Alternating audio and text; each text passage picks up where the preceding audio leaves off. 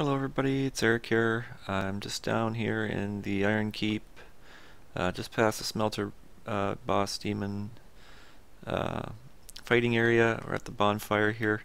I did go back to Majula and upgraded my armor as much as I could with the proceeds from the fight. Our armor now is max except for the mask, which I think is a +6. Alright,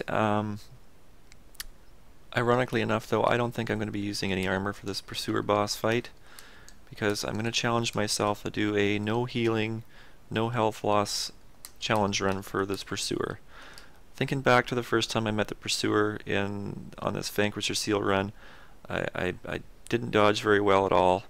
I was kind of rusty and I had an excuse, but this time there's no excuse. I cannot face the Pursuer again and lose even a bit of health without feeling embarrassed. So I am going to challenge myself to do that. I was using way too much Estus on the Sinner and with Smelter Demon as well, so this is my way of just trying to get myself back into a groove where I'm not just sucking, basically. The porcine shield, my goodness.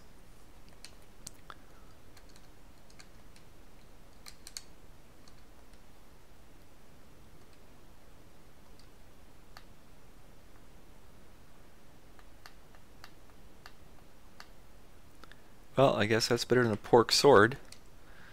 Right, Joe? If you're watching.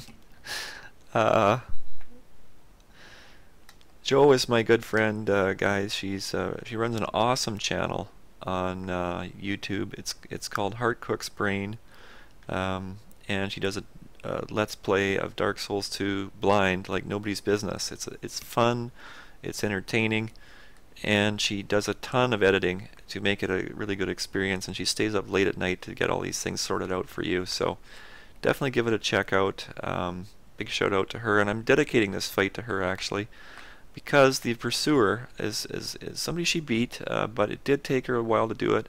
I think the word she used to describe her first experience with Mr. Pursuer was that he ass raped her. So I am going to try my best to pay back the Pursuer for mistreating my good friend Joe like that and being mean to her. So but I'm going to use the roll here, guys. Okay, now look,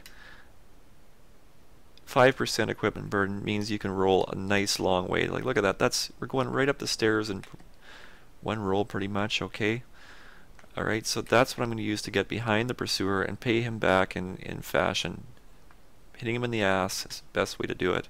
Okay, so without further ado, let's get her done here. No health loss. I don't want to even lose a little bit of health on this boss.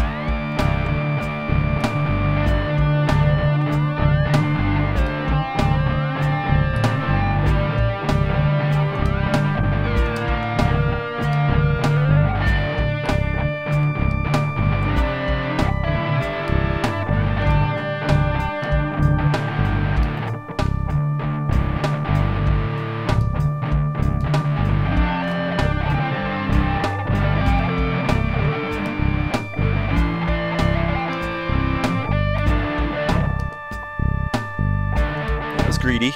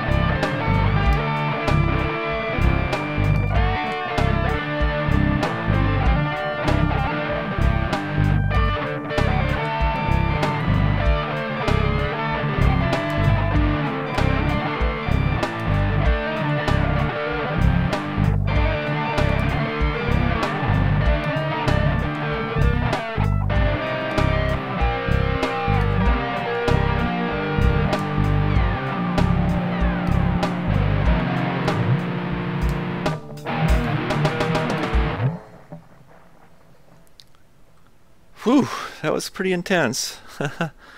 But